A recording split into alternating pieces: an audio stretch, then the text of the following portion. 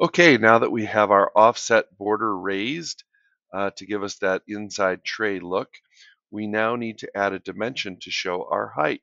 So in order to do that, we come over here to the tape measure and we choose the dimension tool. I choose the dimension tool and I simply come to a corner, select one, select the other and bring it out, and that'll show our 5 mm height. Again, we come over to the dimension tool, choose the dimension tool, corner, corner, bring it out. That'll show your 5 dimension height.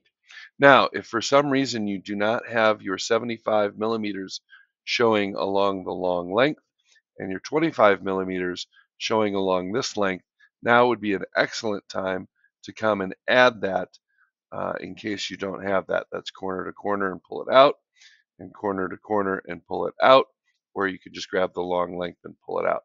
That'll show all 3 dimensions of your width, your depth, and your height.